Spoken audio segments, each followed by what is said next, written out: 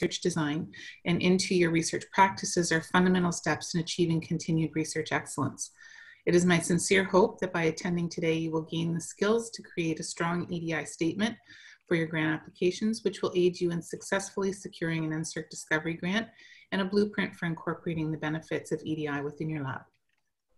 Next slide. So I would also like to start with a land acknowledgement.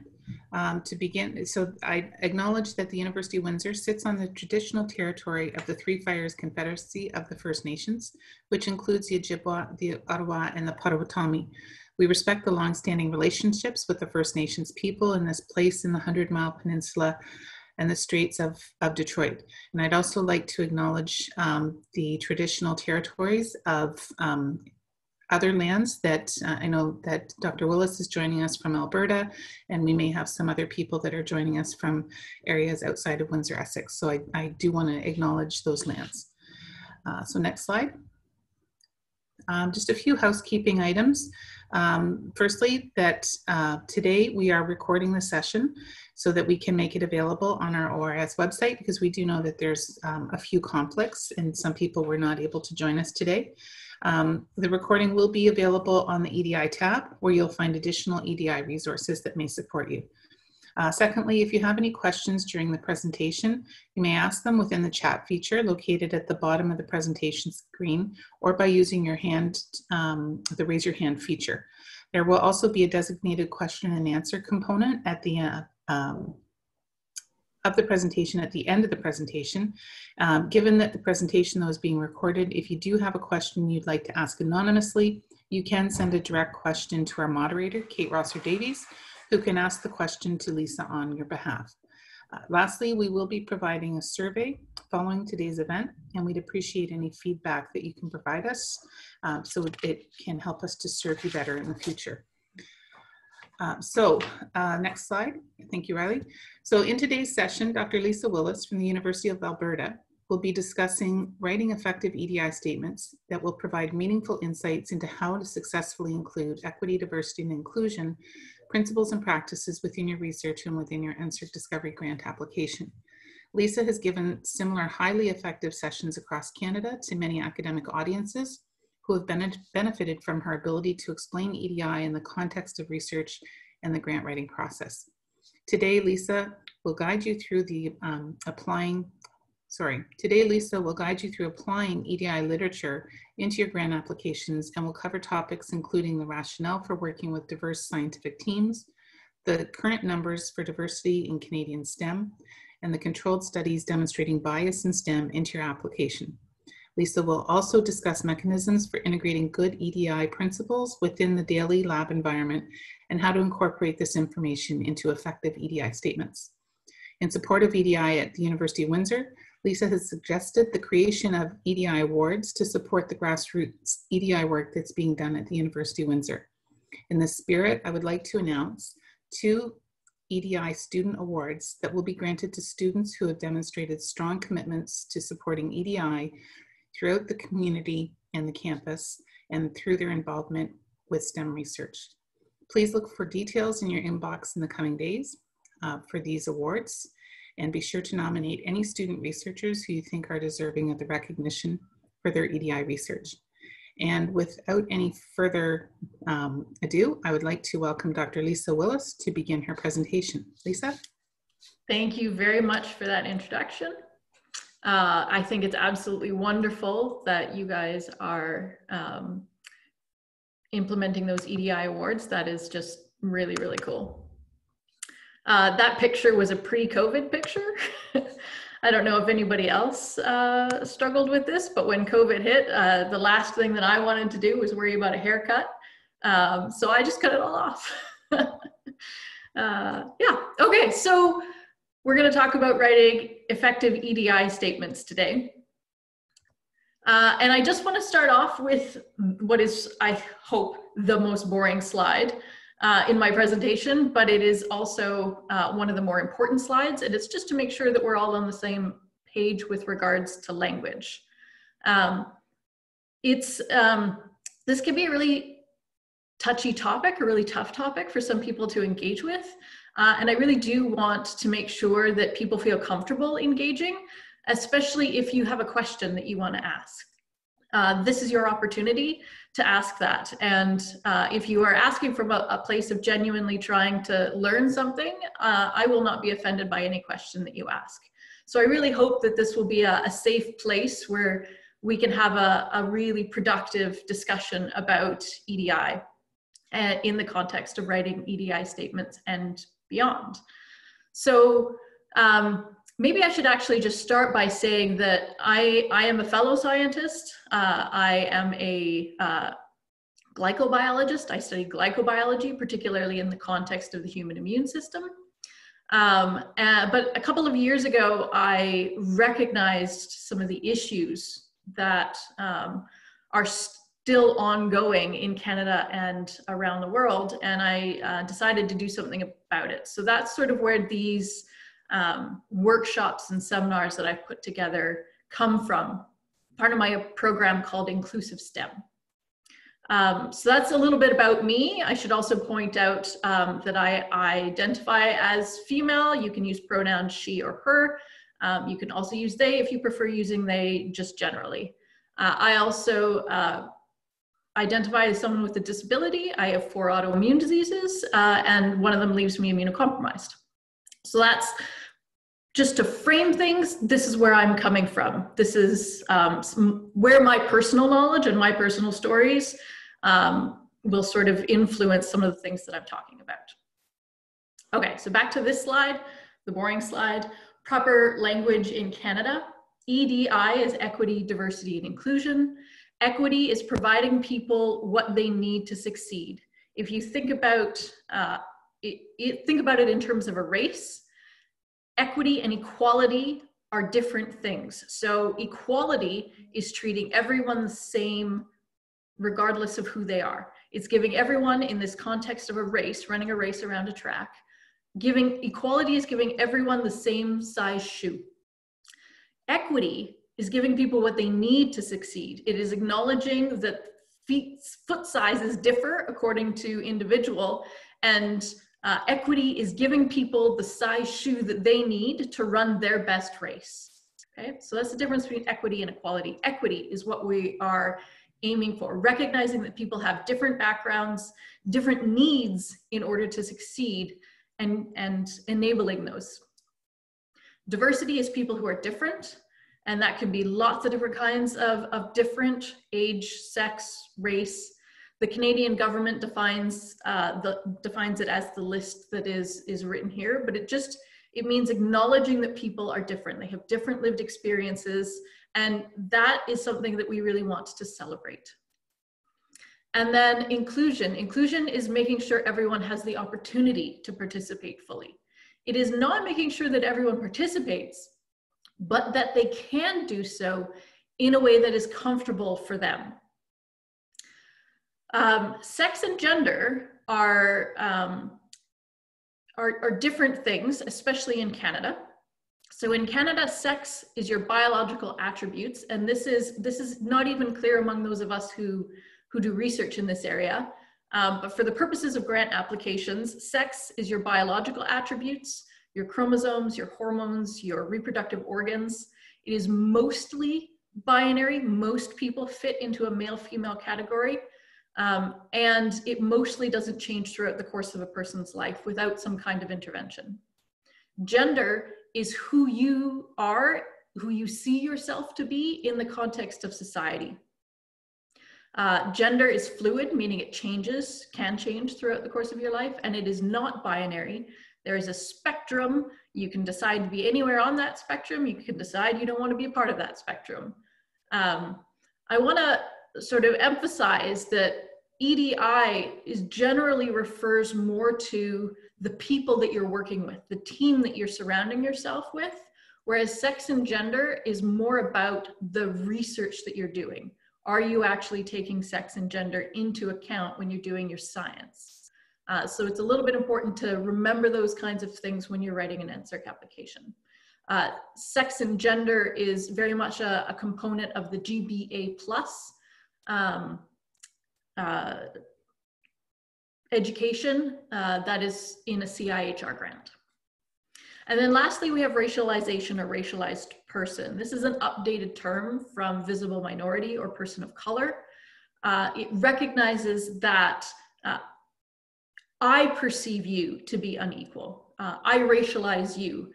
I perceive you to be unequal because of your skin color in ways that matter. Skin color, for example, because of your race in ways that matter economically, politically, and socially. And in Canada, we have 4 designated groups. These are also underrepresented groups. I will show you some data that demonstrates that they are underrepresented in science. So we have women, persons with disabilities, Indigenous peoples, and racialized individuals. In Canada, Indigenous peoples and racialized individuals are separate categories because of our long history with the Indigenous peoples. So they're considered a different category. In certain grant applications, LGBTQ+ individuals are also considered an underrepresented group or an equity-seeking group. The New Frontiers in Research Foundation grant application does consider LGBTQ+, but NSERC generally does not.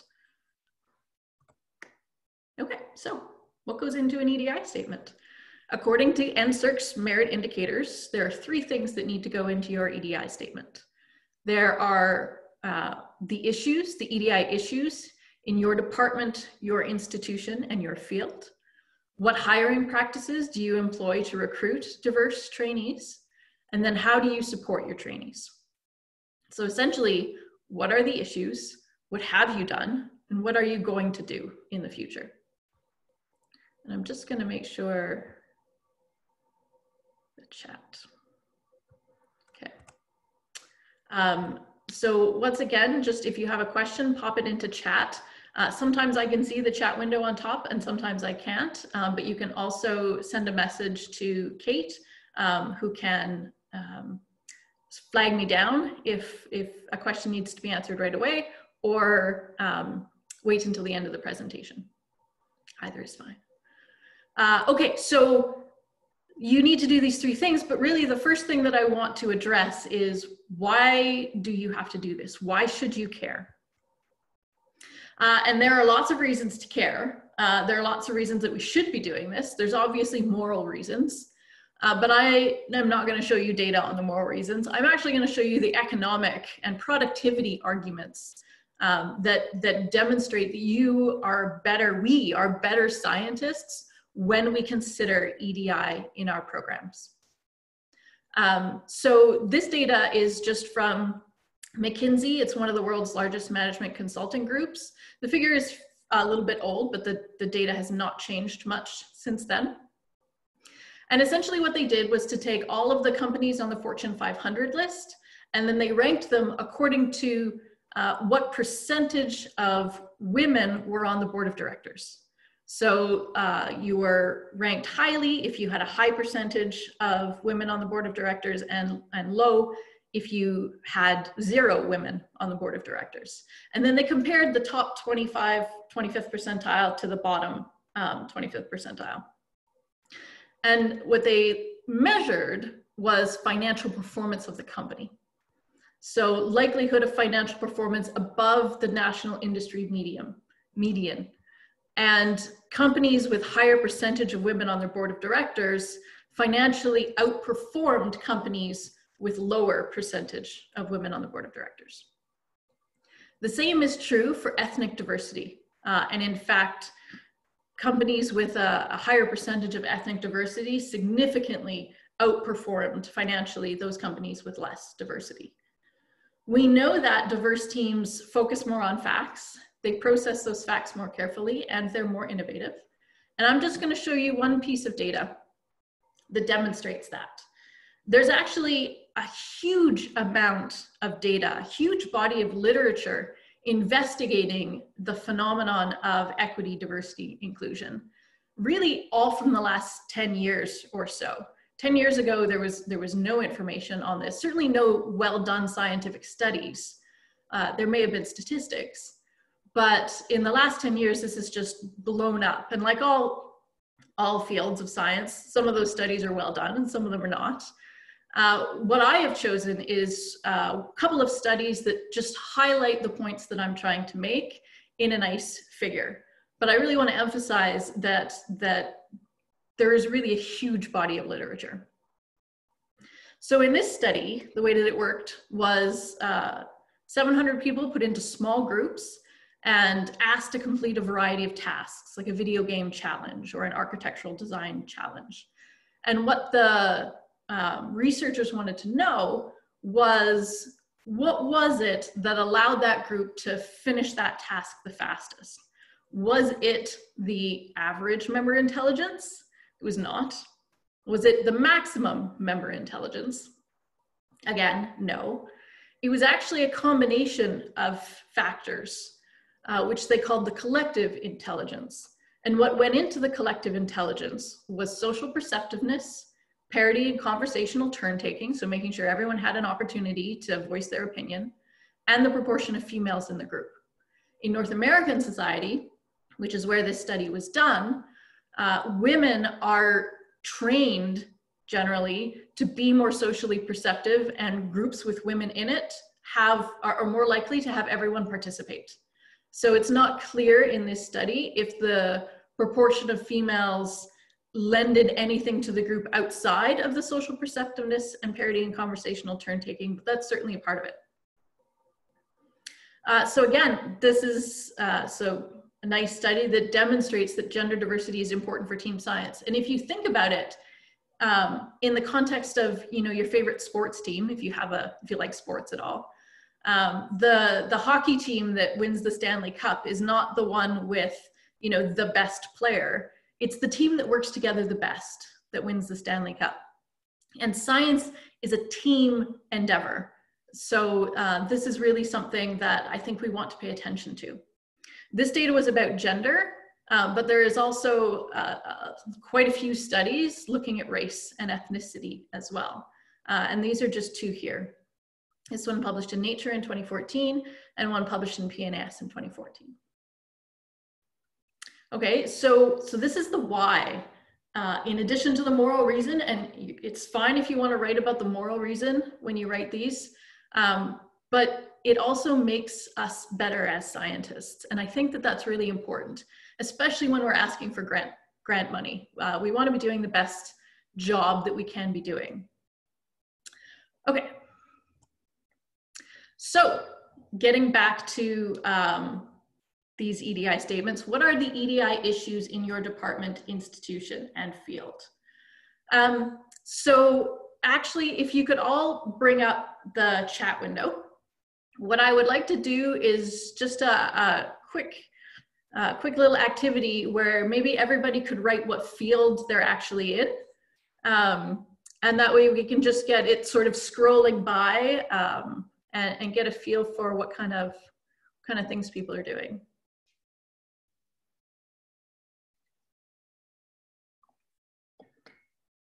So I see someone asked a question about intersex. Whether intersex is a designation in Canada, it absolutely is. And that's why I really emphasize mostly.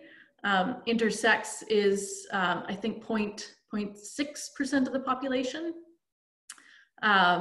Depending on how you define that, if you're a scientist versus a social scientist versus a medical practitioner. So that is absolutely, yeah, absolutely a part of it.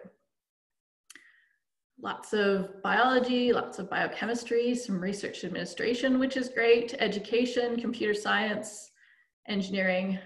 Awesome, that's fantastic. Okay, so what are the issues? In some of these fields, it is really obvious. Engineering, for example, is known to have a particular problem with gender, which is why they have come out with their 30% by 2030 strategy to try to increase the percentage of women in engineering, but they're not alone, and they are, yeah, they are not alone. And again, this is not all about women, but I'm going to show you the data for Canada, and I'm going to start with women and then talk about racialized individuals and then Indigenous and people with disabilities. So this is a breakdown of Students who are taking grade 12 provincial exams in Canada, if you look at biology, there are 25,000 more women than men taking biology 12 provincial exams. There are more women than men taking chemistry 12 provincial exams. Math is about even, and physics, there are fewer women than men. This is a bit of an issue when it comes to programs like engineering and physics and computer science and math at university, because they frequently require grade 12 physics in order to get admission into those programs.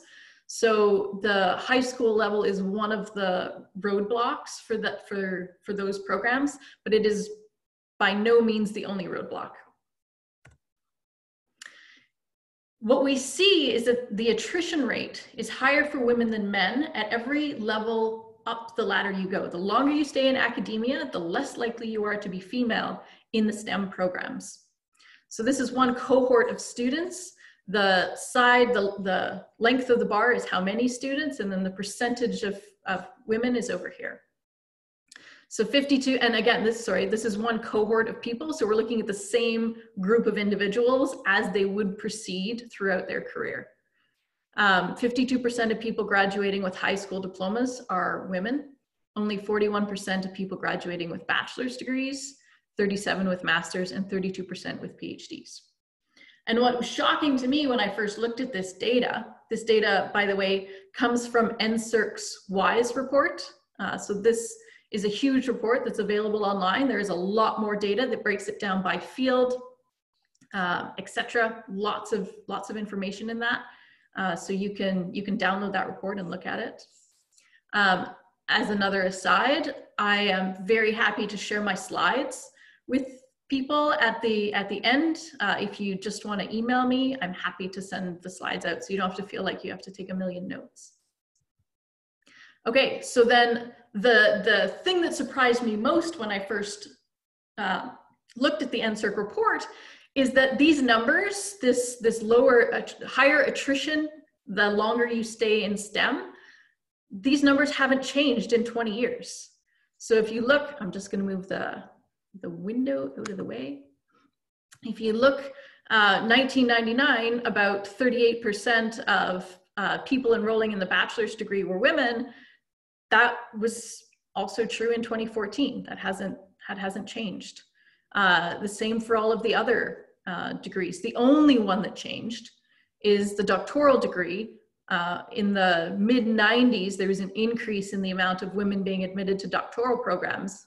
And then, as you might expect, 7 years, I don't know how long it takes to do a degree in your field. My PhD took 6 years.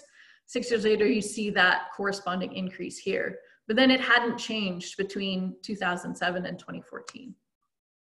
So what we're doing was not working. We have a problem when it comes to women in STEM that is not getting any better. What about racialized students and faculty? I would love to show you that data, but we don't collect it in Canada. There are a couple of universities that are starting to collect that data, but we have no national data. What I can show you is data from the US. This is the percentage of students who intend to major in a STEM field, but don't actually finish their degree in that field. So we want this number to be as low as possible. And it is very low for white students. It is higher for Asian and Latinx students. And then it is 40% of Black people who intend to major in STEM fields don't actually finish their degree in that.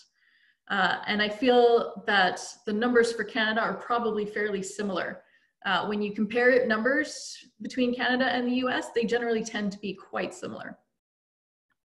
And then I can show you this data from a couple of authors from UBC, from the University of Alberta, and from a couple other places looking at faculty. So 5 to 17% of faculty at Canadian universities are racialized, despite the fact that 22% of Canadians self-identify as visible minorities or racialized individuals. And 5 is in smaller locations like Memorial University. 17% is in larger places like UBC and UToronto. What about Indigenous peoples? Again, we don't collect that data, which is a problem because we need to know. The University of Saskatchewan collects data for the University of Saskatchewan, and I would argue is probably one of the best universities for Indigenous people. They certainly have, I think, one of the highest percentages, just from talking to people. They collect this data, and I think their first year population of Indigenous students is about 12%. But if you look at the retention for Indigenous students between first year and second year, this is not whole degree, just first year to second year, Indigenous students are only 75%, only 75% of them actually make it to their second year, compared to 85% of all first year to second year students. And given that Indigenous students make up more than 10% of that undergrad population, if you actually compared Indigenous students to non-Indigenous students, I think the gap would be even larger. So data we don't have and data we need when it comes to Indigenous students. Some universities may have information about faculty, but that's not generally, that's an institution to institution thing. And then lastly, persons with disabilities, again, we have no idea. This is information that we need because we need to be able to address what are the EDI issues in your department, your institution, your field. And so I think it's important that universities, that academic organizations like the Canadian Association for Physicists, for example, start figuring out ways to collect this data. And there are ways to collect data. You need to do freedom of information and things like that to make sure that your survey is being conducted properly and anonymously. But you can absolutely do it for larger organizations. You cannot do it for your group. You are not allowed to ask your group to self-identify, and you are not allowed to try to figure out what your group members identify as. And I'm going to come back to that at the end of the presentation. You cannot put numbers for your group into your NSERC grant. Okay. Next, we have an activity. What hiring practices do you employ to recruit diverse trainees? This is a job ad. It's a real job ad. I got permission to use it from a colleague. And I'm just going to read it briefly. A position is available for a highly motivated and skilled postdoctoral fellow to take a leading role in a project in the chemoenzymatic synthesis of carbohydrate derivatives for therapeutic applications. Position held at XYZ. The successful applicant must have a PhD in synthetic organic chemistry or a closely related discipline. Correspondingly excellent theoretical knowledge and practical skills in organic synthesis are required. Candidates with demonstrable experience in pharmaceutical development will be strongly favored. Hopefully they won't be flavored. You shouldn't be tasting your chemicals. Experience with carbohydrates and carbohydrate active enzymes is highly advantageous. The project will comprise a close collaboration with a team comprising organic chemists, biochemists, microbiologists, and preclinical scientists. As such, excellent oral and written communication skills, proven ability to work as part of a team, and strong individual research productivity are essential. Here's a list of things that the applicant needs to provide: the closing date, it's available immediately, and then the university's EDI statement. Okay. So what we're going to do is get everyone into breakout rooms and have a discussion about that job ad.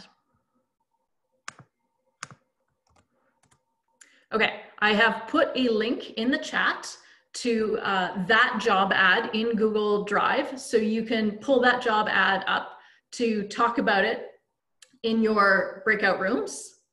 And then I'm going to put you into breakout rooms. And I'm just going to give you like 6 or 7 minutes to have a discussion amongst your breakout rooms about, is there an issue with this job ad? If there is an issue, what is the issue or issues, and how would you fix them? How would you make this job ad appealing to everybody? Okay, any questions? All right, so again, 6 or 7 minutes, and then I will bring you back and I will ask people to share what it was that they thought was the issue.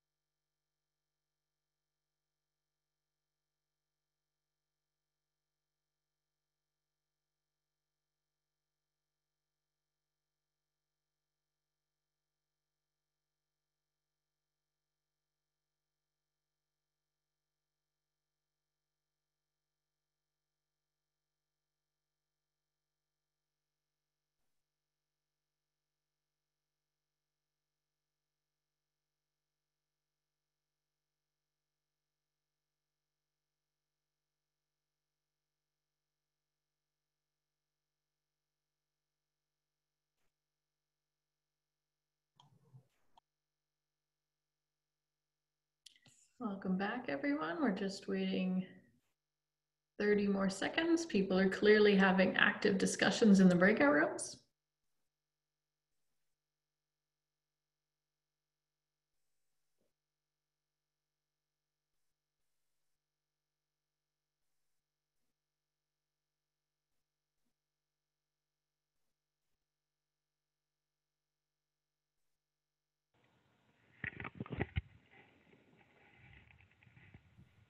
All right, welcome back, everyone. Who would like to share? Were there issues with that job ad? And if so, what were they? I'll go first because I might get interrupted by my 3-year-old daughter shortly. Okay, go right ahead. I was with Chitra and Kim and a number of others, so Chitra's going to jump in. A few things we identified was that there could be a good chance that the person from the identified groups that we are trying to encourage is unlikely to come from the specific area because of the history of development and who's likely to have developed. Like we're probably not likely to see many people from First Nations or say with Black ancestry or so forth with this. Chitra also pointed out that I think very astutely that depending on the list of qualifications, male candidates may see, oh, I meet 50% of this, so I'll apply, and female candidates may say, being maybe a bit more comprehensive minded, say, well, I don't meet half of it, so I won't bother applying. So maybe a sort of like an outcomes-based qualification list rather than an input list, because just because you have a degree doesn't mean anything. And maybe something in the ad that speaks to career development, because this is a PDF position, so it's unlikely a PDF is going to have all these things, you know, to that level. So recognizing that there is some flexibility or ability to improve or work into those positions. So I'll let Chitra take up the rest if there's something. No, I think you did good, Edwin. Oh, I need a cookie for that, I think so. That was I'll send you an e-cookie. Sorry, that name just disappeared. Ashvin raised a hand. Yeah, there it is. Ashvin Ramey raised a hand. Do you want to unmute and talk about what your group? This is Afshin. Yes. Hello, everybody. Yeah, so in our group, we discussed similar concepts that Edwin just shared with the group, but also some of these, like the wording in the document, one of them was in the second paragraph when it says candidates with this type of background are strongly favored.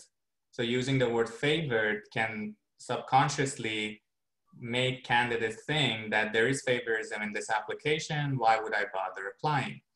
And the other thing was excellent written and communication in English specifically, which very quickly disqualifies many people who are not native English speakers, as well as some of the things that are discussed are not really quantified as what is strong individual research productivity. Do I provide a number for it?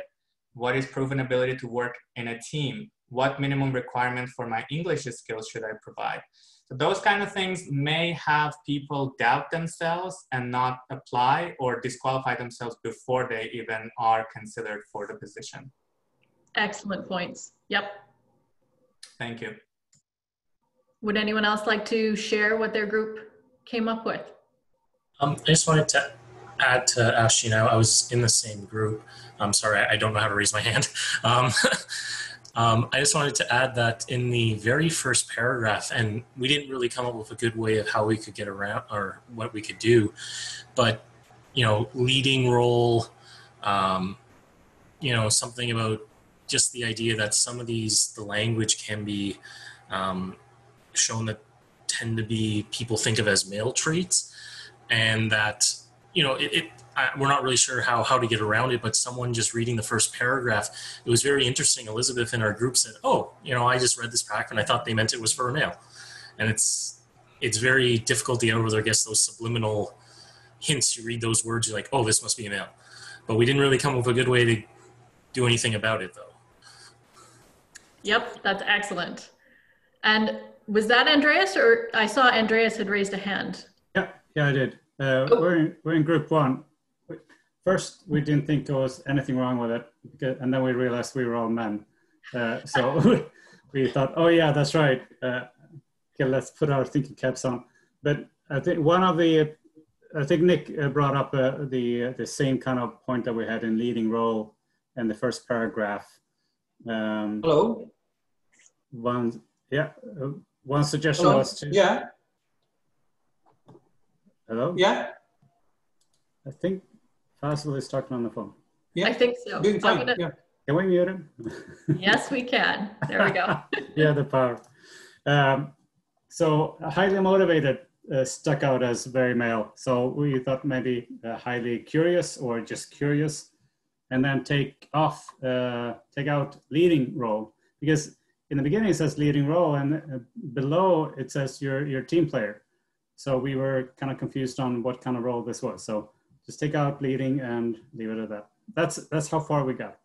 Anyone else in our team, group one, can add anything else that they thought we did talk about? Thanks.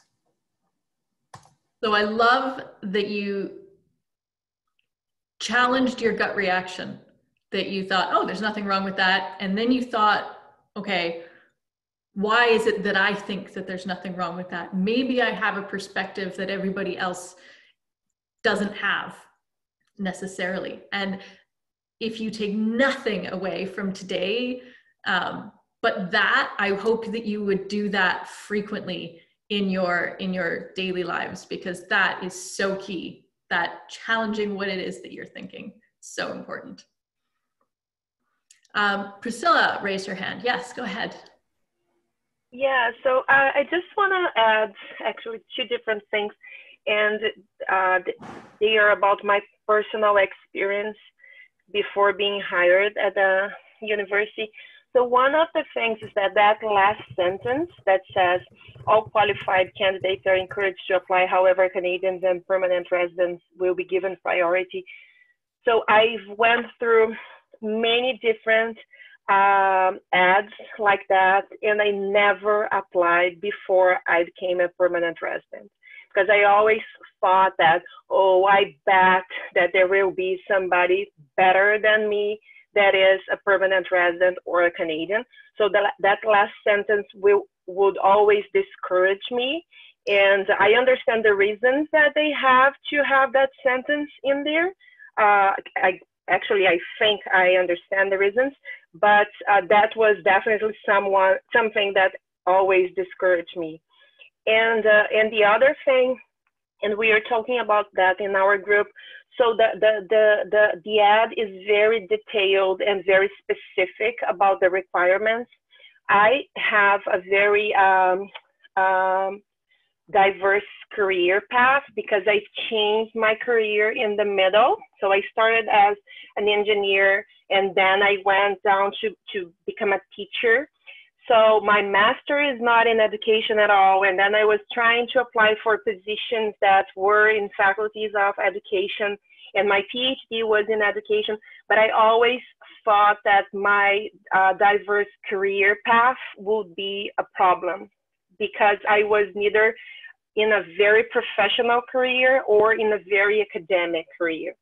So for example, when I applied for the University of Windsor, I said, I'm going to apply to see how this is going to turn out. But I was not believing that I would be ever able to get the position, because I said my CV is not in accordance with the requirements from the ad.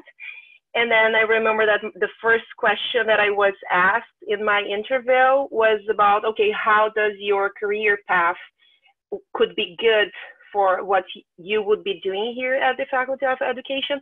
And I actually used the diversity in my CV as something that would benefit me when teaching. And in the end, I was selected. I was really surprised by that, because I was not expecting that. So I guess that the ads won't encourage people from diverse careers and diverse backgrounds to apply, because it's very specific. That's excellent. And you've touched on a couple of important points that I'm going to come back to in a second. Mitra, do you want to go ahead? Sure, thank you. So I'm from engineering. In our group, we talked, about the issues that Afshin and Edwin also pointed out. So I'm not going to repeat that. One other thing is that we feel that EDI's statement there is not actually an EDI statement. It's in very direct contrast with the rest of the advertisement. It's something there that the legal has requested them to put it there. It's not helping. It's actually off-putting to me. As soon as I read this ad, I would never, ever apply for this job because I know that they don't have EDI in mind and they're just trying to cover their bottom and, just to make sure they're good with the legal system. Yes, yes. Okay, we've got 2 more hands raised and then we're going to move on. So Jeff, do you want to go ahead? Sure, thank you. I'll leave aside some of the issues because they've already been brought up, but the one that I wanted to mention that hasn't really been brought up yet is things that maybe don't have to do with encouraging women to apply, but maybe people with disabilities or as maybe particularly indigenous peoples or peoples from parts of the world with less formalized education systems, right? So there's, I think, the expectation of the PhD is, I think, it's maybe not necessary in a way, right? If you had someone who happened to have less education but could do all this stuff because they've been doing it for 10 years, how is that somehow not adequate, right? So there's some exclusion implied there where you're using the education as gatekeeping maybe unnecessarily. Yep. And then the other thing is there's nothing in there around, like, there's no offer being made in terms of making it sound like an attractive workplace. So there's nothing around flexible working arrangements, right, or anything like that, right? Like, appointment can be taken up part-time over a longer duration of time if desired, or, in office times, are only a small fraction, whatever, right? Stuff like that. There's nothing to sort of say, oh, if you had someone, whether they're a man or a woman, doesn't matter, that would say the sole care provider for a small child, right? Then all of a sudden this would look completely, inaccessible, right? Yep, exactly. Yep, wonderful. All right, last one, Andreas. I just want to add so I'm originally from Sweden, as many of you know, and one of the things that I've came to notice with innovation, because I work with OCE and the equivalent to OCE is Vinnova. They came to Toronto, they had a presentation. They have actually what's called challenge-driven innovation, and it kind of relates to EDI because challenge-driven innovation, the contrast is that prior, the innovation would be a few men primarily doing all the research, and the challenge-driven innovation is a multitude of people being involved and kind of prodding and poking the innovation to be more kind of developed, so to speak. And, Sweden being extremely egalitarian and more progressive in many of these questions. The question from us was, does it give better economic outcome? And they said, definitely. And there's a lot of outcomes that are accentuated by the EDI in research. So I just want to throw that in. Yeah, wonderful. Those are wonderful. You have all essentially hit the nail on the head. There are words in here that are so-called hard words, like skilled, that women, for example, are less likely to find appealing. Every scientist that I have ever met, almost every human that I have ever met, suffers from imposter syndrome, which is this idea that they're not good enough, that they don't belong. But people from underrepresented groups have that thought process reinforced externally. Their colleagues tell them they're not good enough. They don't see role models when they're coming through their program. So they don't know that it's possible for them to succeed in this way. And so people who especially struggle with that, especially underrepresented groups, find this a very difficult thing to apply to.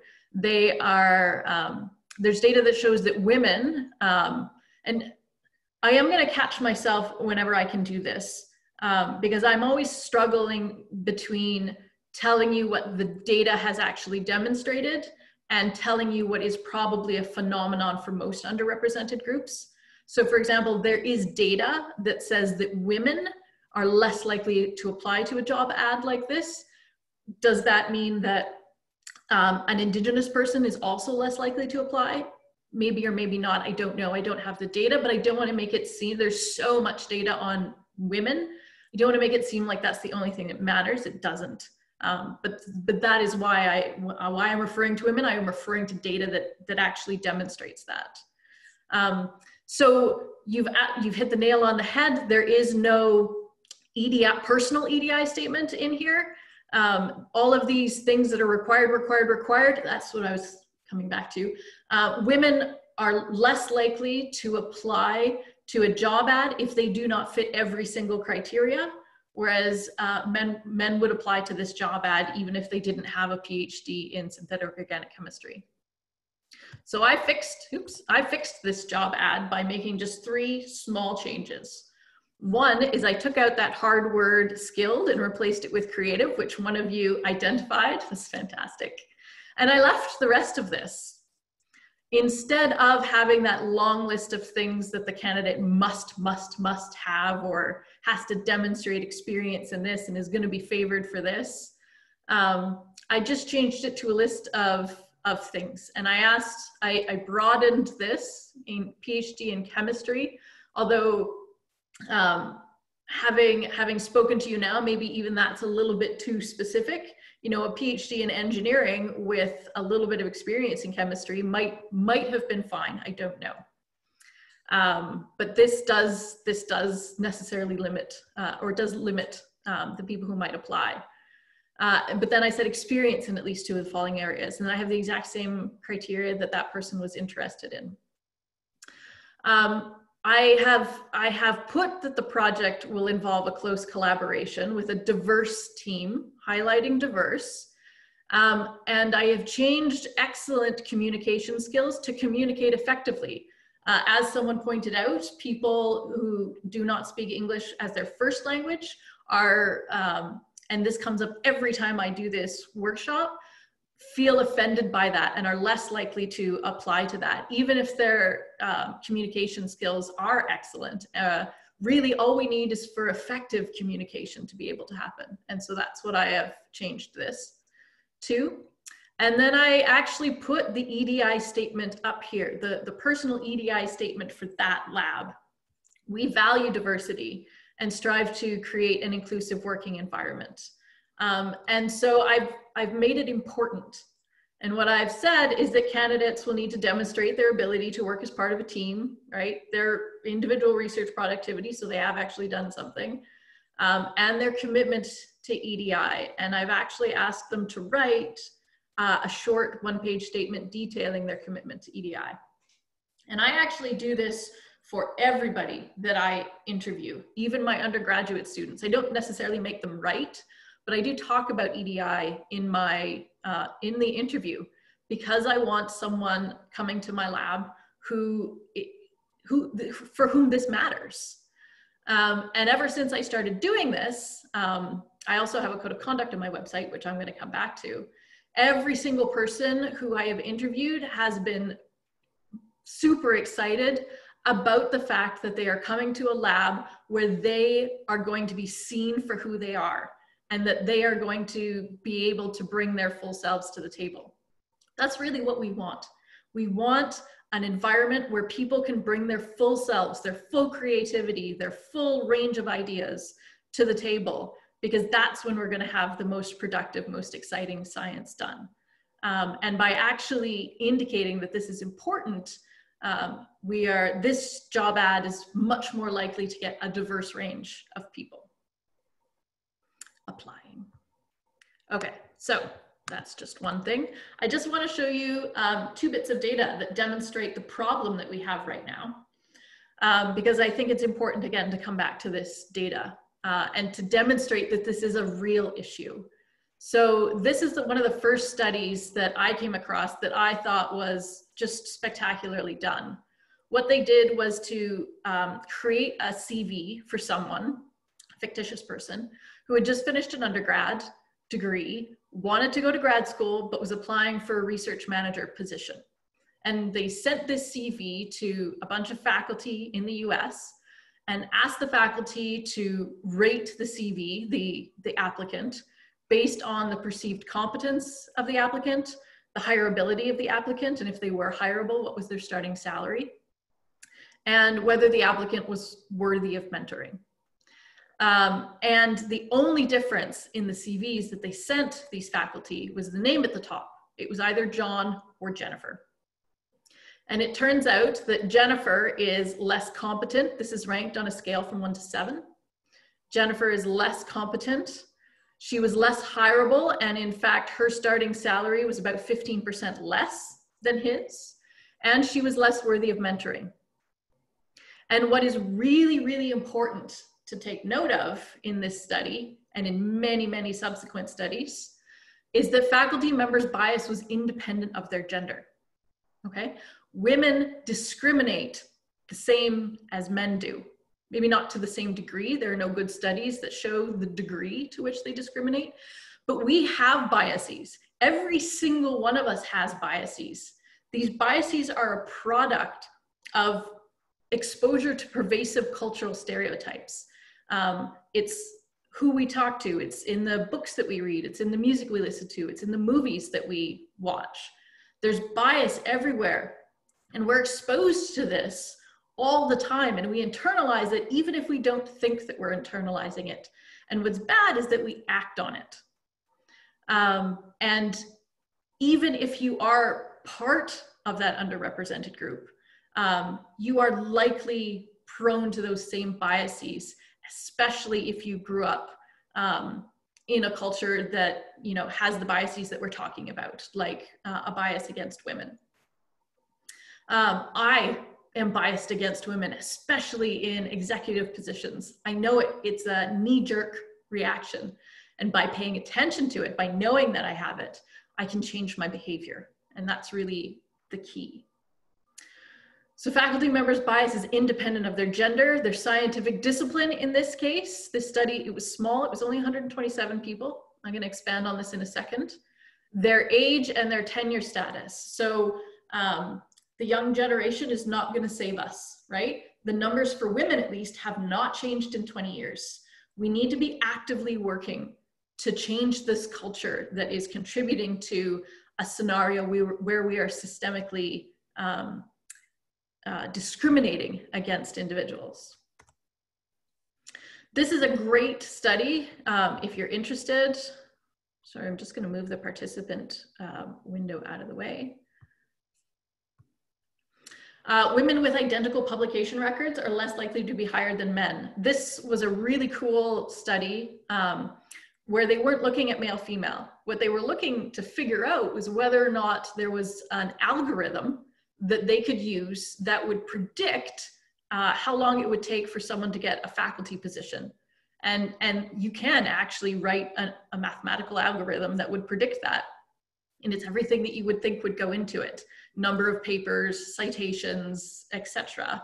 Except that they had to introduce two extra variables. One was whether or not that person came from one of those special schools in the US, like Harvard or Stanford. And two was whether or not that candidate was female. And so this is 25,000 unique names in PubMed. So this is about females. What about other racial groups? This was a really cool study that was just published last summer. Same sort of scenario. This is a CV for a postdoctoral fellow. And the faculty that received the CV thought that they were evaluating the CV for its formatting, when in actual fact, all the CVs were identical except for the name at the top. And in this study, they did male and female names in addition to white, Black, Latinx, and Chinese names. And this is the data. So looking at competence here, what you can see in, and they disaggregated by field. So this is biology up here and physics down here. They're not all that different, biology and physics, in terms of what the data looked like. We still have white men being ranked the most competent, but actually Asian men are also ranked quite competent in STEM fields. But in every case, almost every case, women of the same race were considered less competent than men. What's really interesting about this study, and it's just maybe something to think about, is that they also asked about likability. And the data is a perfectly inverse. So if you are considered competent, you are also considered not likable, and vice versa. And that's really interesting for women who grew up in North America, who are taught to be likable as part of their value system. It's important for us as individuals, not just women, but all of us, to think about the fact that maybe we perceive that likability as being linked to less competence. Something to think about. All right, so I've got another study down here. Again, this was a small study. So this was a larger study that essentially shows the same thing, that white men get responded to, have just this incremental advantage. They get responded to more often, more frequently. And this gets at something that I really want to draw your attention to, is this, this idea of privilege, white male privilege. It is true that white men are benefiting. There is this incremental advantage. It's not as if life is easy for white men, it is not. But there is this incremental advantage, this small advantage that they have, but they are not the sole people who are responsible for conferring that advantage. We are all part of this problem, and we all have the potential to play a part, to play a role in its solution. Okay. This study I absolutely love, because this talks about how we might actually fix the problem. The tiny changes, small changes, can actually make a huge impact. So this study was done in Montana State University, where 80% of their STEM faculty are men. And this reflected the national average in the US. In Canada, it's 30% across STEM fields. I think it's 30% average. They did 23 faculty searches in one academic year, and they put those searches into two groups. One was a control group that just had the same anti-discrimination training that everybody gets. And then the second group was the intervention group. And this intervention group only had 3 things change. One was a short presentation to the search committee about overcoming unintended or implicit biases. 2 was arming the search committees with a guidebook on tactics for recruiting diverse candidates, similar to what we just talked about in that job ad. And then 3 was providing access to a faculty family advocate when the applicant actually came to campus to interview. So that had nothing to do with the selection process. And what the data shows is that women were higher among the shortlisted and phone interviewed candidates in the intervention group, higher among the on-campus finalists, and in the intervention group, they were 6.3 times more likely to offer the job to a woman based on that small intervention. What's interesting though is that the percent of offers accepted by a woman candidate also increased during that time.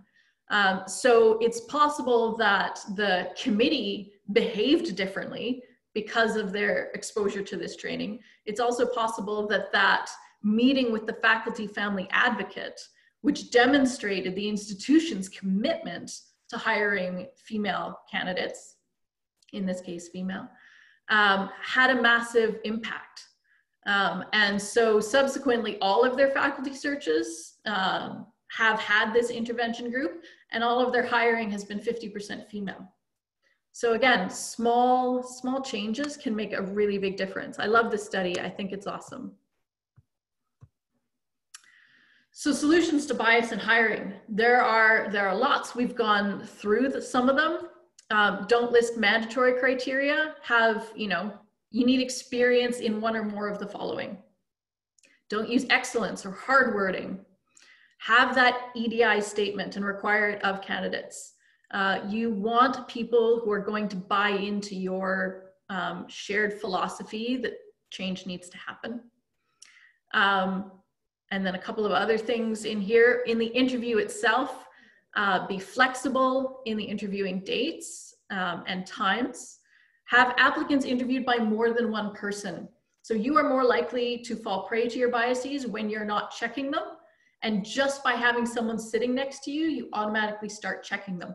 There's really cool studies that have been done with juries, and their perception of whether or not a defendant is guilty changes based on the composition of their fellow jurors. It's fascinating stuff. Have a list of set questions that you ask every candidate. That means, I know it's a pain to have that list, but what it means is that every candidate has the opportunity to provide you with the same information. We hire people who look like us and think like us and talk like us, because when we have this interview, we have like this personal connection to them. We laugh at the same jokes. We think the same thing is funny.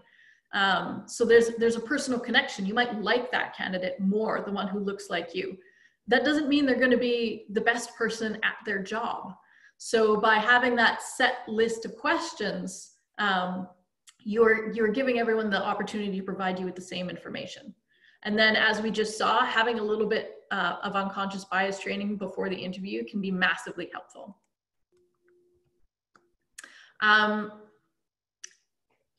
Chitra has asked if I would be willing to share the citations of the studies. Yes, I have. It's not complete, but I do have a document that lists all of the studies that I'm referring to, and a little bit of information on each one. Again, email me. I'm happy to provide that.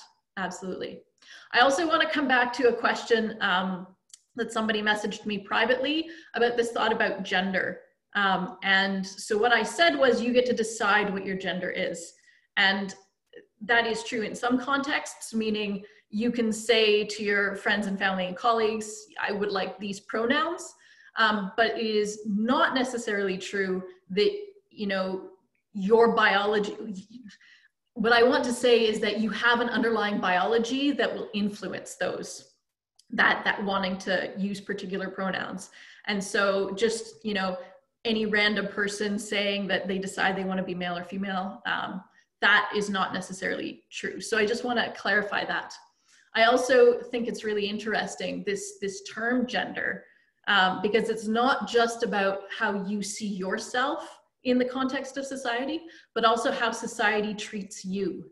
So even though you might feel male and have male name and have male pronouns, the more female you look, the different you will be treated in society differently in ways that matter. So for example, women, people who look more female, are more likely to get medical information that is not based on the literature, acceptable literature practices. Whereas people who are considered male by the doctor are more likely to get diagnosed or prescriptions or treatment, whatever, based on literature. There's also some really cool studies that are being done out of Montreal, somewhere in Quebec, that show things like gender more than sex actually better predicts cardiovascular disease, which is some really interesting data. It's a much more complicated term, but I misspoke when I just blanket said that you got to decide. I couldn't up and decide I wanted to be male. There is an underlying biological component to that. And sex influences gender, and gender also influences sex. Okay. How do you support your trainees? So the first thing that you need to know in order to support your trainees is, what are they actually experiencing? And you can't know what they're experiencing without actually asking that question. You don't necessarily need to ask it of them, but you do need to sort of open your mind up to, you know, what is someone who doesn't look like me experiencing? And there are lots and lots of movies and essays and books and stuff like that that you can access that will help you understand someone else's experiences. Twitter has a number of excellent hashtags like Black in Ivory, Black in STEM, Black in Neuro, Black in Immuno, that kind of thing. There are lots of hashtags that you can look at to sort of start to understand what people's experiences are. There are lots of women in STEM hashtags that you can look at. It's really on you to educate yourself. So what does bias and discrimination look like in STEM? Again, let's just do a little chat window thing, a little scrolling chat window. Why don't you put in a few ideas, one idea per line. What does it look like? How does this bias manifest as an individual on an individual level? So go ahead and type that into chat.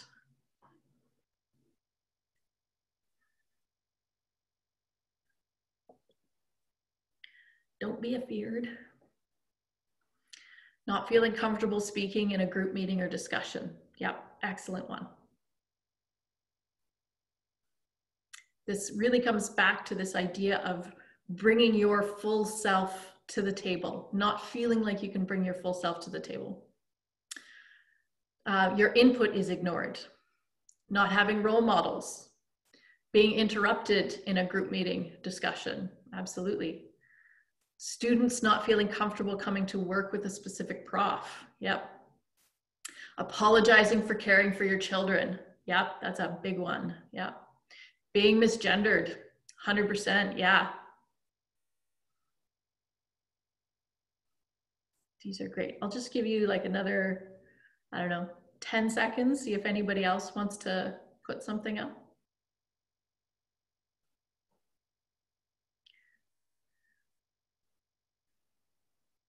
Raising an issue but having your manager do nothing about it. Way to make a person feel like they don't matter.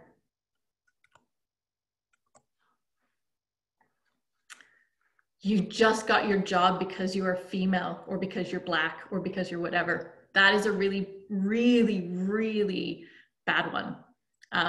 It's more of a challenge in the US where they have affirmative action. So they actually have, you know, positions set aside if you're Black in the US. Canada is starting to get some of these. The University of Calgary, for example, is now has a certain number of spots in their medical program set aside for Black students. And I think Black and Indigenous students actually. And, you know, while I understand why that was done, the colleagues of those people, the people who also got into the program and their friends who didn't get into the program, don't necessarily understand why that was done. And that creates a huge number of problems. Having to present oneself as serious in dress and manner. These are all excellent. Being addressed as Miss or Mrs. instead of Dr. or Prof. These are excellent. Yeah.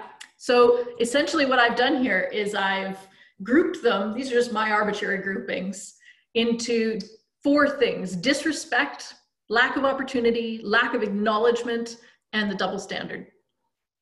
So I'm not going to go through all of these. Again, most of them have a scientific study behind them, but being interrupted in a meeting, and it's easy to address this if you're paying attention, if you notice that someone was interrupted. You don't even need to be confrontational. You just say, wait, hold on.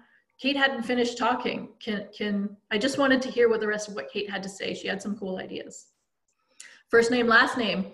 I was in a scientific conference not that long ago, probably 2 years ago, 3 years ago. And there was a 2-person team presenting, one of whom was male and one was female. And somebody got up and said, "Nice job, Allison and Dr. Clark." So they called her by her first name and him by the honorific, despite the fact that they have the same education. That happens all the time. Being referred to by your last name is associated with eminence and being more deserving of funding, which is really interesting. Disrespect, language, jokes, music, that kind of thing in the work environment. There's all kinds of garbage that goes on there. Being left out of group activities, expectations and stereotypes. This is particularly true for women, especially women who grew up in North America, in North American culture. Women are more likely to have the busy work activities that don't actually advance their career. So in a lab, they're more likely to do all of the ordering, more likely to be organizing things like lab meetings. In committees, more likely to have the role that's associated with extra work like secretary, and less with eminence like the chair of the meeting. Lack of opportunities. We have lots of data that shows that women are less likely to get invited to speak, less likely to be invited to collaborate, have a harder time getting funding awards. The same is true for other underrepresented groups. There's some really nice data in terms of funding on Black individuals and how what they choose to study affects their funding. And lots of, with speaker invitations, issues regarding communication skills. So if you've got a name that doesn't look North or white, essentially, you're less likely to be invited to speak because there's a concern that you won't have excellent English skills. Insider information. So insider information is this information that is not accessible by everyone by just surfing the internet. This is the information about an award that's coming up. Like the information that was just presented at the beginning of this, there's a new EDI award. So students that are plugged in to faculty who attended this are more likely to get information about this award and are more likely to apply. I mean, the EDI award is a great thing, but if you are someone from an underrepresented group who has a harder time actually getting yourself into a lab, then you're also less likely to know about this kind of award, right? So there's things to think about when it comes to insider information. Yeah. And then sponsors. A mentor is someone who provides you psychosocial support, and a sponsor is somebody who says, you need to apply for this award, or calls up a friend at a company and says, I have this amazing trainee, you need to hire this person. That is a sponsor. And again, we have data that shows that women are less likely to have access to good sponsors. Lack of acknowledgement. People were talking about this in the chat. This is wonderful. Women are less likely to get credit in two-person teams for ideas, are less likely to get credit for their ideas in group meetings. I can't count how many times I've been sitting in a meeting and I have come up with an idea and people were like, oh, yeah, whatever. And then, 5 minutes later, a man came up with the exact same idea and they're like, oh, wow, Lisa, don't you think that's a great idea? And I'm like, actually, I do. I did 5 minutes ago too. It happens all the time to virtually every woman that I know. And then reference letters. When you write reference letters, less likely to get acknowledged for their skills, more likely to have soft words about how they're a team player. Double standard, this is the higher penalty when it comes to speaking up in groups and risk-taking. So if you speak up in a group, like lab meeting, for example, and nobody hears your idea, or you get shot down because there's a higher penalty if you're wrong, if you're from an underrepresented group, then that leads to you being less likely to want to participate in those groups, less likely to want to speak up in those groups. And so as a supervisor, you need to be telling people, I really value your input. I want to hear what it is that you say, and then actively engage with that person, not necessarily putting them on the spot in lab meeting. Maybe that's a conversation you need to have outside of lab meeting, but that's something that you can do. Double standard for family. Men who are parents are considered respectable. Women who are parents are considered not serious scientists. And then the last one I'll just mention is executive presence.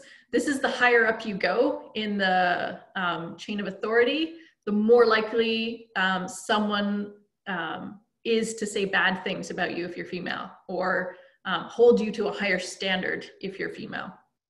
So thinking about our chairs, our deans, are they female? If they do something that doesn't turn out correct, what kind of feedback do they get as opposed to if they were male? So how do we deal with that? The number one key is actually paying attention to it, listening for when it happens. And then it's actually really easy to address. It's so easy to address. The first thing that you can do, and one of the most important things that you can do, is talk to your group. Discuss it. So if you don't even want to get into EDI yet, you can start with a discussion of professionalism.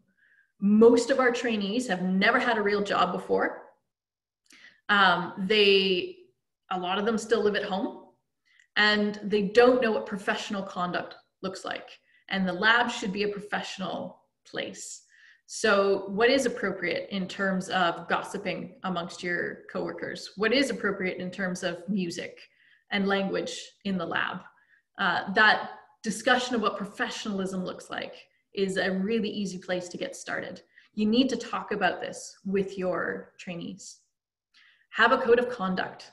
So a code of conduct is a document that describes your shared vision for what interpersonal interactions look like in the lab. You don't have to write it. I didn't write mine. I told my trainees that I thought we needed one and asked them to put one together, and that they did. And then we workshopped it in lab meeting, talked about what our shared values were.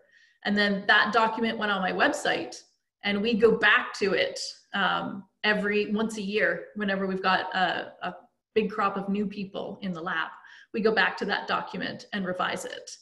And that document is amazing for the website. Virtually every single person who has contacted me about working in my lab has been part of an underrepresented group. They have all, without exception, mentioned the code of conduct and how they valued that. And because I valued that, they wanted to work with me. So something to think about. EDI training. So it doesn't matter, even if you've got 100% queer, racialized women in your group, it doesn't mean that they don't understand this. And it doesn't mean that their behaviors are not predicated on these social norms where we discriminate. Everybody needs education, regardless of where they come from and what background they come from. We have to have this conversation so that we all move together to this new understanding of how we can celebrate everyone's differences. So there is a lot of literature on EDI. I've shown you a lot of it. Once a year, maybe once, twice a year, dedicate one of your EDI groups, instead of talking about literature that describes your particular field of expertise, talk about literature that is in the EDI area. Break down those papers. That is an excellent segue to then talking about lived experiences for your lab mates and having them come to a shared understanding of one another. Also, attend EDI seminars and workshops like this one as a group, and then have a conversation about it afterwards. Be inclusive with regards to hours, food, activities. I have a gluten allergy, and every time the whole lab decides as a lab that they're going to go somewhere that has 0 gluten-free options, I feel left out. I feel like I don't matter to the group. And that's just not okay. I mean, if you want to do that as 1 or 2 people after hours, maybe that's a different story. But for a lab lunch, you need to make sure that everybody has the opportunity to participate. Provide helpful feedback, use good hiring practices. We talked about that. Be intentional about lab duties. Women are really bad for volunteering for these things. And so sometimes you have to say, yeah, thank you, you're amazing. Thank you for organizing my, my chemical inventory. That's great. Now I would like somebody else to maintain that chemical inventory. This is now your job. You know, this is someone else's job to maintain that chemical inventory. And then in the workplace, and these are, you know, if there are trainees on this, I forgot to do my poll right at the beginning to find out who I was talking to. I apologize for that. But if there are trainees here, there are a lot of these things that you can do in your department and faculty as well, initiatives that you can lead that you can then write about. So for example, a family room. At the University of Alberta, 25% of our graduate students are parents. Postdocs is probably higher, and certainly faculty, there are a lot of faculty, especially young faculty, who have young children. So having a family room, a room where a new parent can go to pump if they're breastfeeding, where a caregiver at home can bring the child in, the newborn in for, you know, an hour over lunchtime so that new family can spend time together.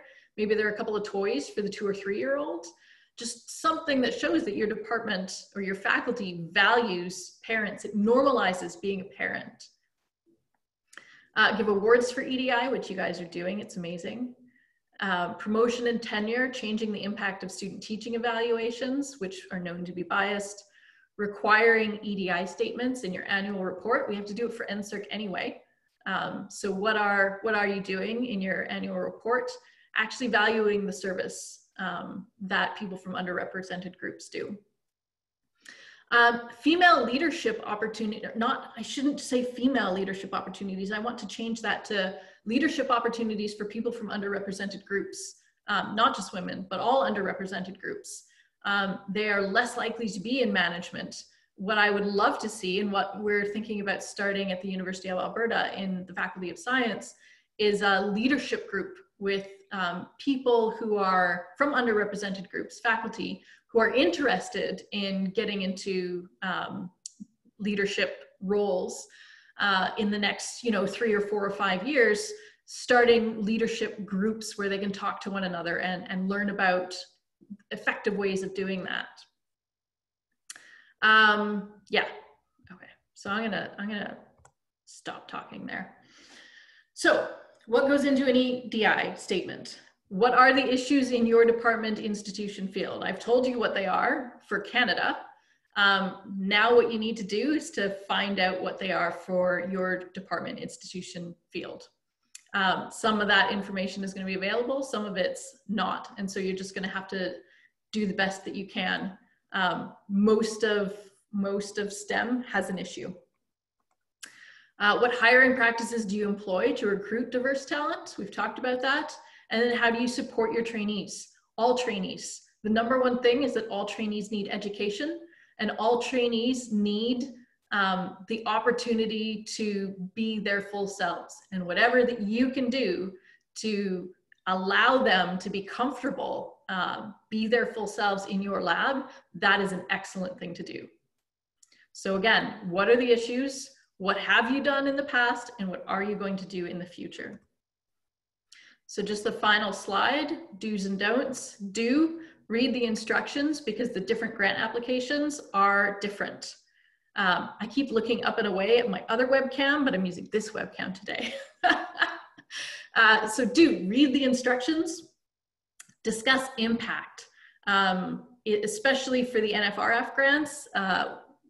What is the expected outcome, or what has the outcome been for those particular actions? So for me, having the EDI statement has meant that I get a lot more diversity in terms of the people who are applying to work with me. And make it personal. There is no gold standard, the same way that there is no gold standard for your actual research proposal.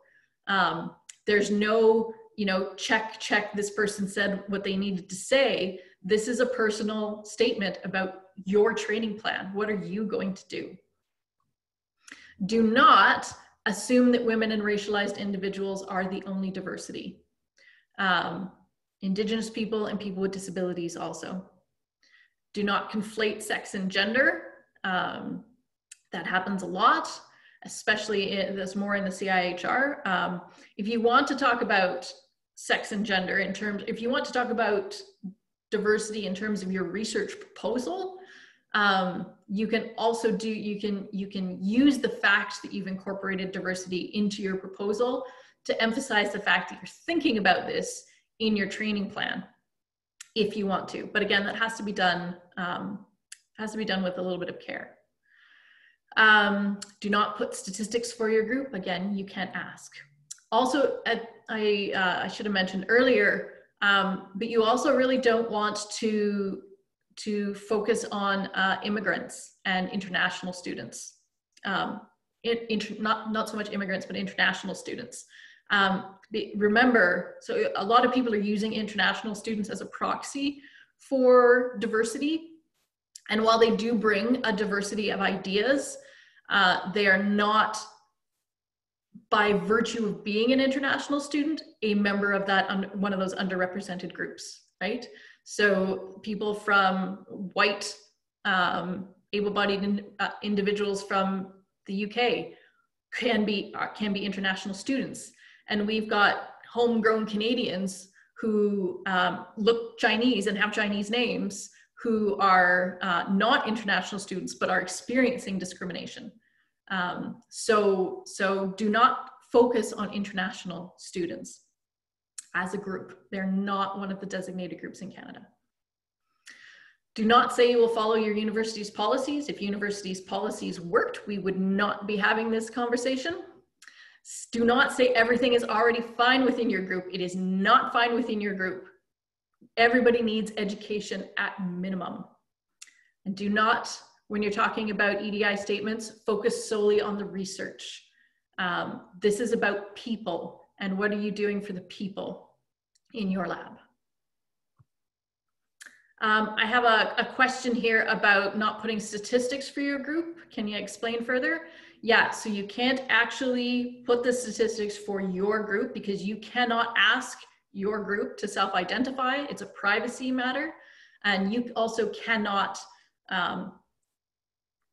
try to guess what your group is. You can say that we have had lots of both male and female trainees, but it's not about the numbers for your group. It's about acknowledging the problem in your institution, field, and department, and about saying how you are going to help train your group to be better in terms of supporting them and providing them the education that they need. And also, you know, if you're already doing things that are recruiting diverse candidates, then write that down. That's great. I have a comment here that says, unfortunately, NSERC said that the EDI statements were not being used in Discovery Grant as a gatekeeper. Someone who didn't have an EDI or a lousy EDI were not penalized. So that is the way it used to be. But the last round, I guess last February was the last round, it was actually required. And it is in the merit indicator grid. And the comments that I got from the people who were there say that it was valued. And it was very obvious who had written a good EDI statement and who had not. And it's really about demonstrating that you care enough to put some effort into it. Okay, that's the end of my presentation. So I'm happy to take questions. There is a link down here to my website if you want to have a look at my code of conduct. You can steal it, it's fine with me. But again, workshop that. That's a jumping off point for a discussion with your group. Okay, because I'm tired of listening to myself speak before I look at the Zoom chat questions. Maybe Dr. W.L. McGarhy raised their hand. Would you like to go ahead and ask a question? Sure, yeah, it's Wagir Maragi from engineering. First of all, thank you very much, Dr. Lisa Willis, for an excellent presentation. And the do's and don't list is helpful, but I was also hoping to see some examples of good practices, good EDI statements to address, to put in the research, to learn from it. do you have a link to a website, or do you have some reference or where we can learn more about good practices, what to put in? So there's no Canadian version of a good EDI statement yet. The University of California has a couple of examples of what could go into an EDI statement. It's essentially the same thing as writing your training plan, only now you're incorporating EDI into your training plan. So I'm sure that there are going to be some examples that pop up. I have also written a review that is currently being reviewed that has some good best practices in it. And I'm happy to send you an advanced copy of that if you're interested. Again, just email me. Okay, I'll do that. Thank you very much. And I'm not applying for a discovery grant this year, but I will soon be applying for other types of answer grants. Do they all require an EDI statement? And is there enough detail, or you know, what the length of the statement is and what it should address? Or are there enough instructions that are provided by tricouncil in this regard? It depends. It depends on the application. I don't think Alliance grants have the EDI statement yet, but I can't be 100% certain with that. Oh, someone has said this year will be the second year where it's required in the HQP section for the discovery. As well, it is required in any NSERC Alliance grant. Yes, also the instructions regarding how long it should be are pretty clear. In the case of the NSERC discovery, we were given extra space in which to incorporate this. And if you look at the merit grid of the discovery grant, it shows you exactly the information, what information constitutes a poor EDI statement, a good EDI statement, and an exceptional EDI statement. So that information is there. The NFRF website has a lot of information about EDI statements. Their EDI statement is 4 pages long, and they have 4 questions that you have to answer. That is a very useful resource to find out information about what should go into a statement. Thank you very much, and I will be emailing you. Thank you. All right, nobody else has their hand up, so I can look at the chat.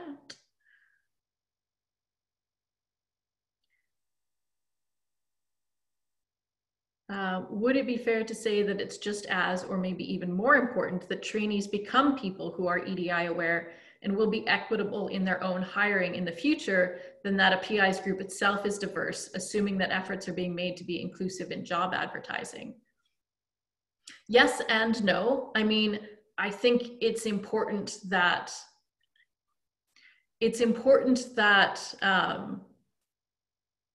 that everyone is getting this education. And I think it is lazy to expect that the younger generation is going to change things, when the fact of the matter is that we could do so many things right now that would make a colossal difference. If we continue as we are, what we see is that people are having, people from underrepresented groups are having bad experiences in their post-secondary education, and it's causing them to leave. They don't want to stay in science. And that's a major issue. We're weeding out the creative, diverse, exciting individuals that we actually want. The people that I want to work with are not staying in science. And so, yes, just as important to be training people in EDI awareness, absolutely, but also not less important to be changing things at all levels right now, because there's nothing to stop us from doing that.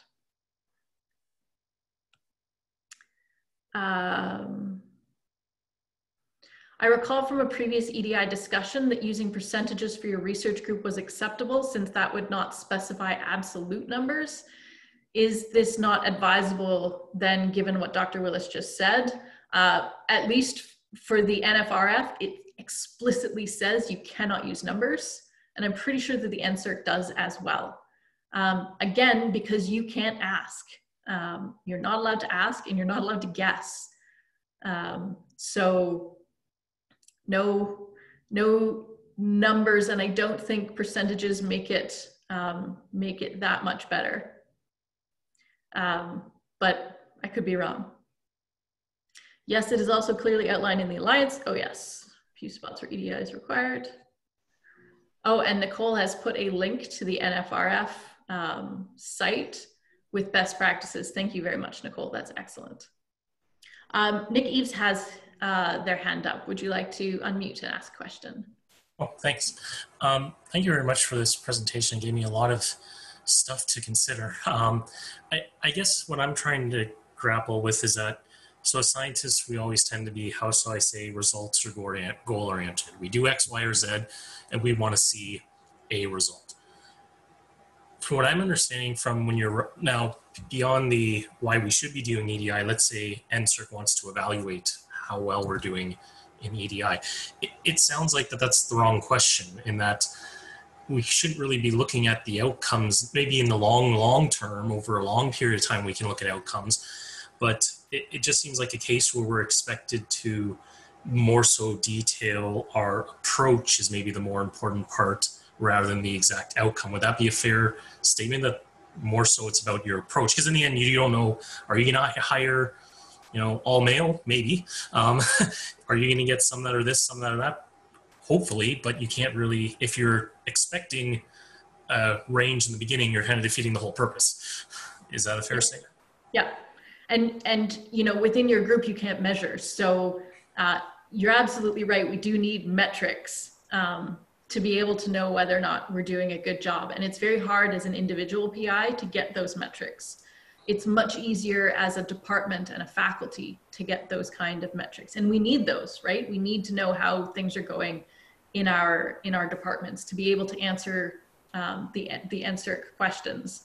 And just like there was a big change in female PhDs around the turn of the century, hopefully in 5 years, even 10 years, we'll see a bigger difference now. It doesn't help you with your NSERC grant.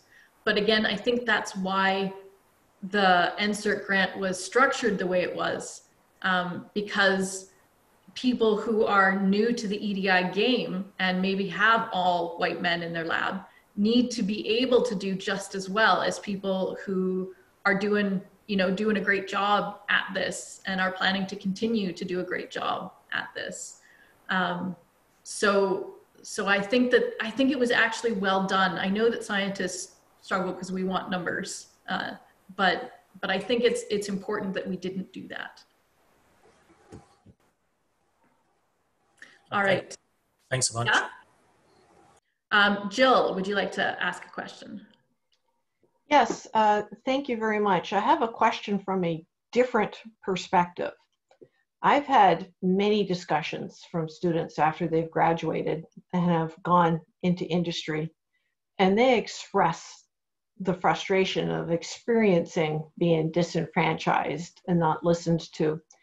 And do you have any resources that you could provide that I could have to give to the students about how they can manage dealing with this? Because we have some very interesting discussions, and I try to help when I can and where I can, but you've shown us the problem very, very clearly. Obviously, when you identify a problem, then you can manage the problem. And we have goals within the research environment, but what about some of our graduates that are free range, for the lack of a better term, right?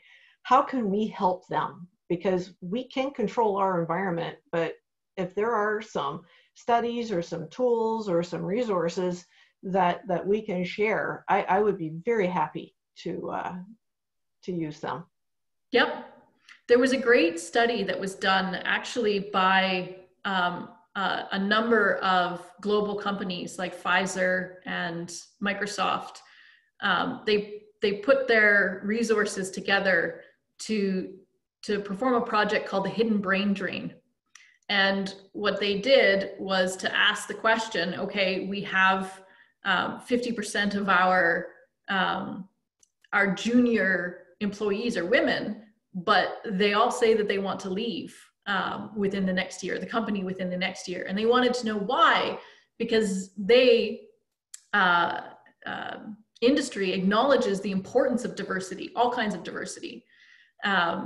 And they weren't getting that in their senior staff. And so they asked the question of why. They actually did a huge survey to ask people why. And the top 4 reasons were hostile macho cultures, isolation, and isolation is huge. This feeling that you are alone, that you're the only one experiencing these things. That is a huge reason why people leave. People from underrepresented groups leave. And that is so easy to combat. You form groups of like-minded people who are experiencing similar things, so that you can talk about what it is that's happening. As soon as you stop feeling isolated, you're more likely to stay in that particular position. There was also difficulty with executive presence. This was, the question of what are you wearing, especially as a woman, what are you wearing? And as you work your way up the ladder, what is the expectation for how you will behave? And there's really no good way for a senior female leader to behave. And then the last, I don't even remember what the last one was. But they made changes within their organizations, which substantially decreased the percentage of women who wanted to leave when they checked 6 years later. So there are lots of things that the organization can do. And this depends partly on your graduates' experiences within that organization and whether that organization is open to more education, more learning about these kinds of things. Most industry seems to be much more on the ball with this than academia does, because it really helps their bottom line. So giving them, the information that I have about the McKinsey report or the hidden brain drain report, and providing that to management and saying, we need to do something as a group to learn about what people's lived experiences are. So to summarize, 1, find a group of like-minded people who will make you feel less alone. 2, see if your company is open to more education and more conversations about what people's lived experiences are.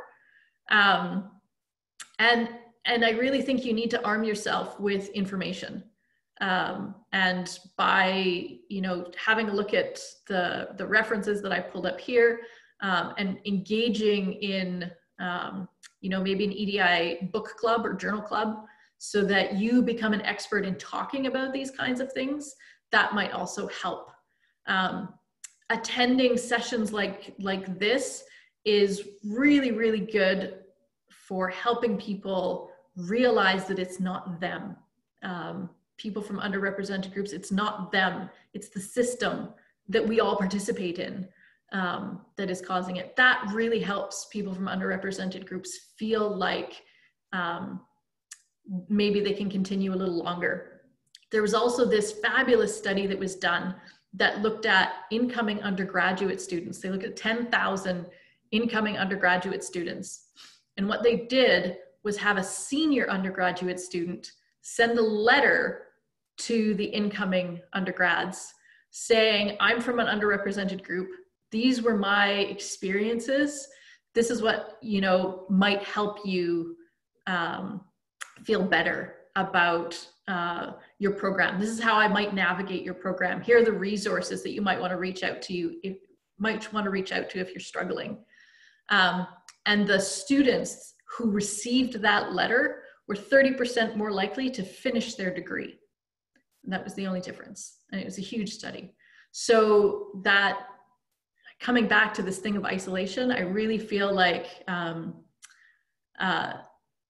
that is a key. And so maybe one of the things that, these graduates can do is actually be that role model for a younger or a newer employee in that same company.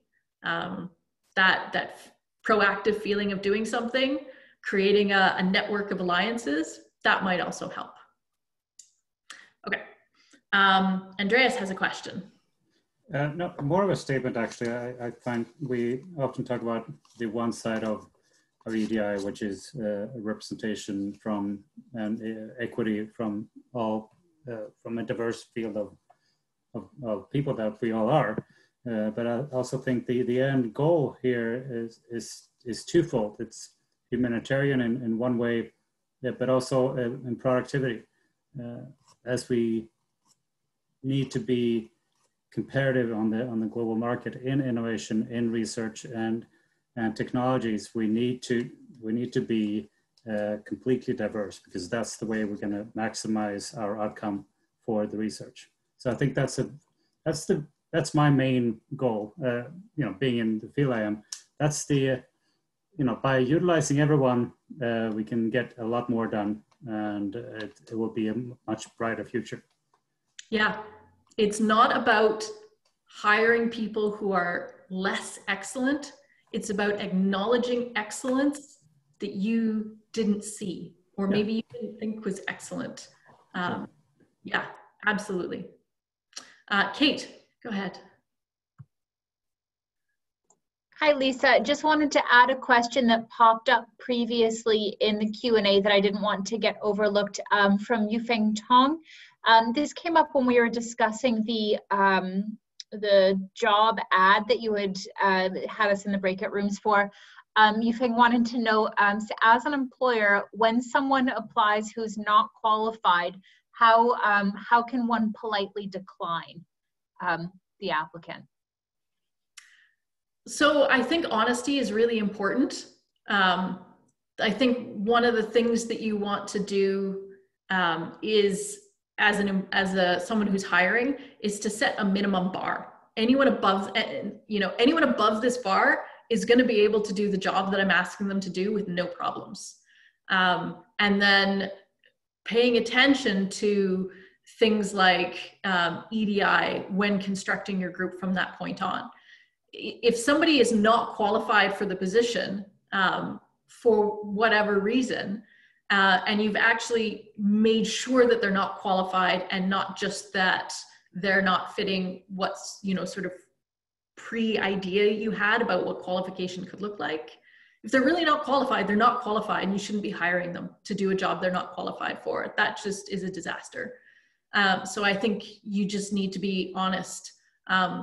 We really needed someone with experience in this for these reasons. This is a one-year grant. The person really had to get up and running immediately. And so we just weren't able to be as flexible as normally we would. There were some great things about your CV, maybe. I see that you have education here and here, so that's great. That made you impressive. But in the end, we just weren't able to hire you. I think that's totally okay. I'm just going to go to the chat for a second, because I feel like I've been ignoring the chat.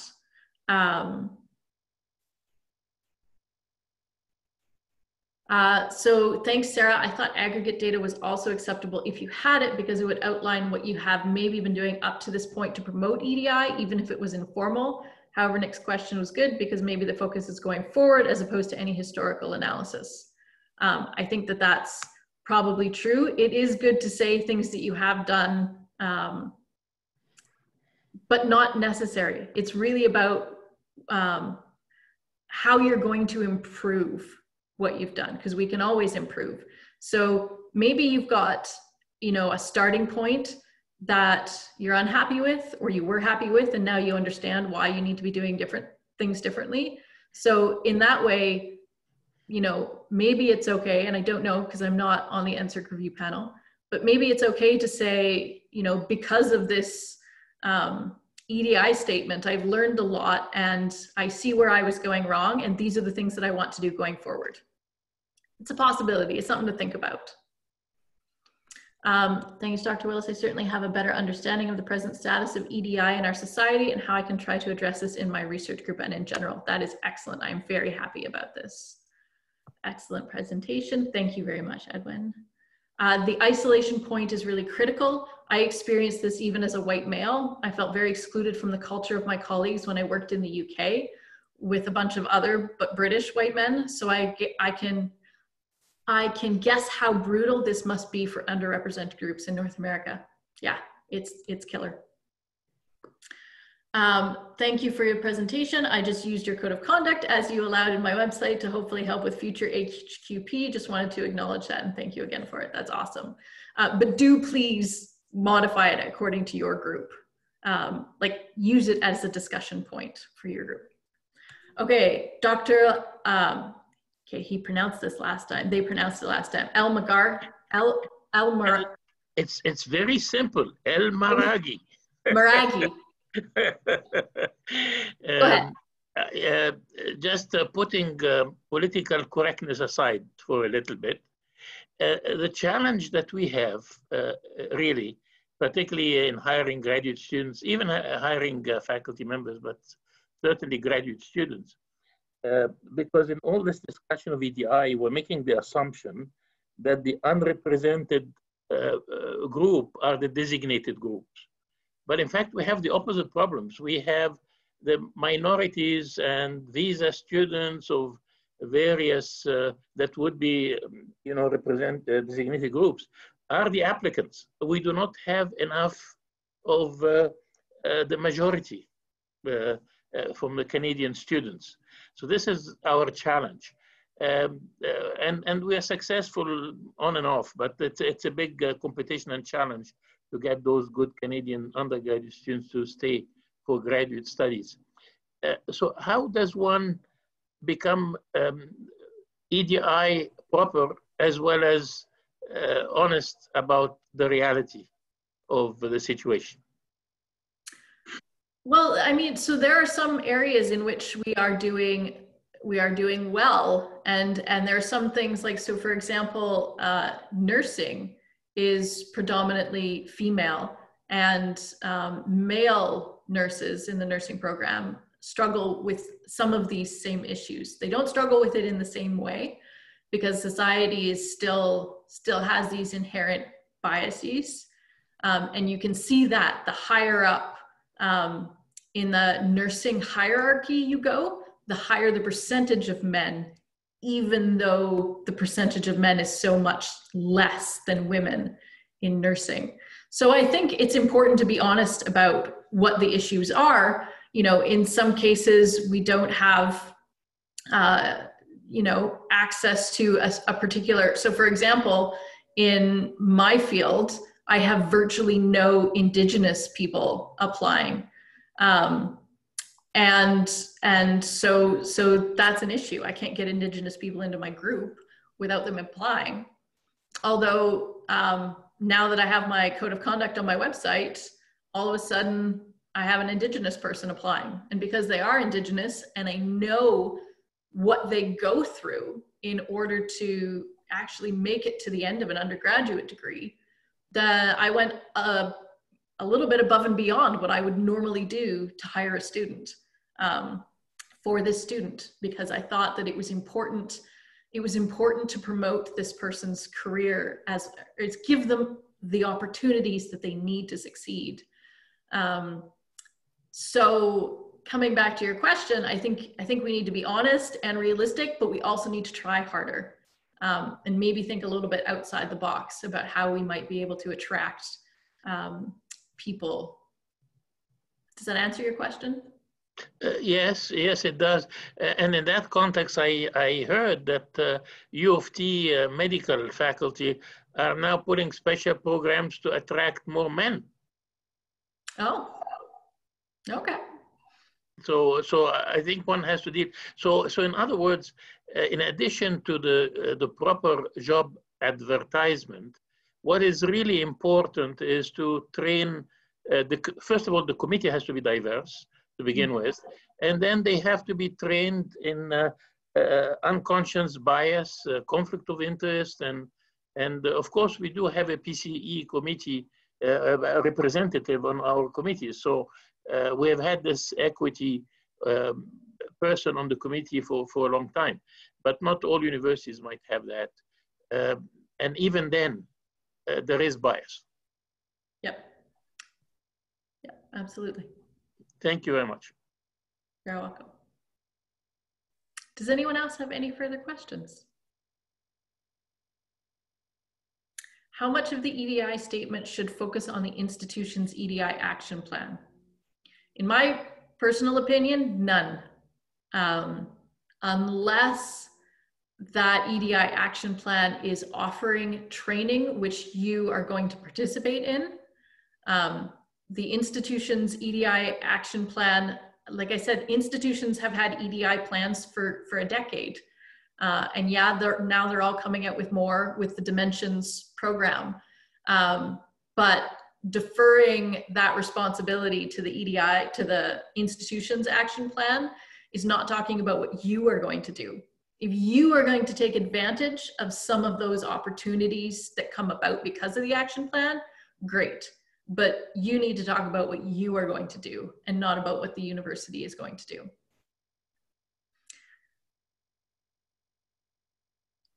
Unfortunately, the University of Windsor does not have an EDI action plan. Well, not yet, Lisa. Ah, okay. We're working on that. Okay, excellent. We do have an EDI action plan for our Canada Research Chair program, but we are working on an action plan for the institution. One of the problems with action plans is the lack of accountability. And that's certainly what we've seen before, what we've seen in the past, and what a lot of us are concerned about going forward, especially with the Dimensions program. You know, institutions are coming up with these action plans. Who is going to hold the institution accountable? It's really easy to you know, talk the talk. It's really easy to put out these anti-racism statements when, you know, something like George Floyd happens. But action and accountability, actual accountability for those action plans are not obvious. Yeah. And that's why I say do not focus on your institution's EDI action plan. Yeah, I agree entirely. I think it comes down to the measurables and how do you measure? If you aren't measuring what you're doing, you don't know if you're improving or not. Exactly. But all to say that we are in the process. That is something that is being developed right now. Awesome. So I think that we've answered all the questions, and I just want to be respectful of everybody's time because it is 5:37 now here and 3:37 in Alberta. So I'd like to take this opportunity to thank you very much, Lisa. This was a wonderful, very informative session. I've learned a lot more as well. I want to thank you for your time. We really appreciate all your time. I hope that everybody that's participated today has got some really good takeaways that will help you as well with crafting your EDI statements for your lab. We will be posting today's session on the ORIS website, and stay tuned because we will be providing some information for the EDI student awards that we had mentioned at the beginning. And we will also be sharing that information through the daily news to cast as wide a net as possible. I know I've talked to a few folks that are very interested in this, and I think it's great. Normally, Lisa, we would have invited you to join us in Windsor, and I think this is a fantastic opportunity that, you know, we can provide some support to some students, a couple students. So I'm really excited about that. So thank you again for your time, and we really appreciate it, and thank you everybody, and I hope that everybody has a great evening. Thank you everyone for coming. Thank you. Thank you so much. Thank you. Thank you. Bye. Thank you, Lisa. You're very welcome. Okay. Thanks, Lisa. Have a good evening. You're very welcome. You too.